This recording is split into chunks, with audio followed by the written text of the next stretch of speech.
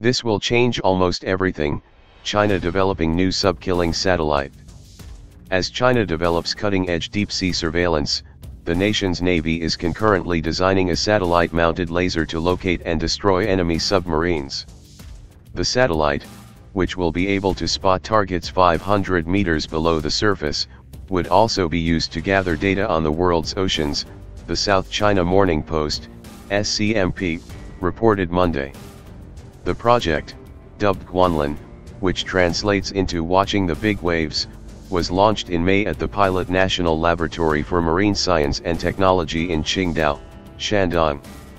Although the satellite is designed by the Pilot National Laboratory, key components are being developed by scientists at over 20 research institutes and universities across the country. According to Song Xiaoquan, one of the researchers on the Guanlin project, the satellite would render the upper layer of the oceans more or less transparent, cited by SCMP. It will change almost everything, Song said. For more than half a century, weapons designers around the globe have been attempting to build a light detection and ranging, LiDAR, laser that would target submerged submarines. When a laser beam hits a submarine, some of the light energy pulses bounce back. Those pulses are detected by sensors and analyzed by software to discern a target's location, speed, and physical dimensions. In real-world applications, however, LiDAR technology is easily affected by a device's power limitations, as well as cloud, fog, murky water, and marine life.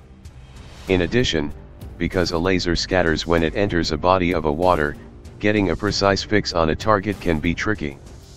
The United States and the former Soviet Union previously attained maximum detection depths of less than 100 meters, SCMP reported.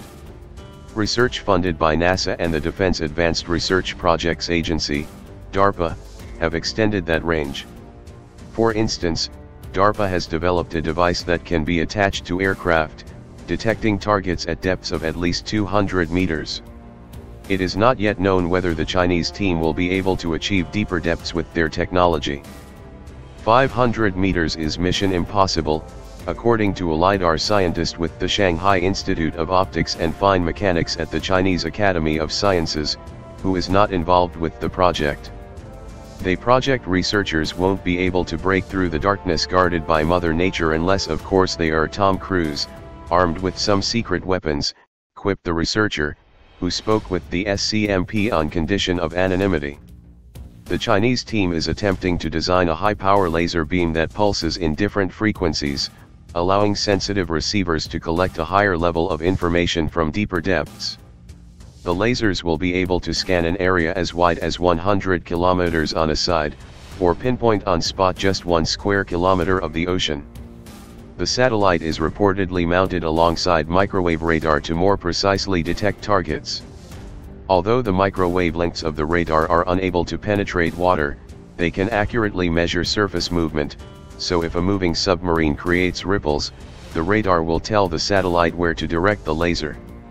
According to Zhang Tinglu, a researcher involved with the project, the satellite is aiming to target the ocean's thermocline layer, the thin aquatic layer marked by rapid temperature changes.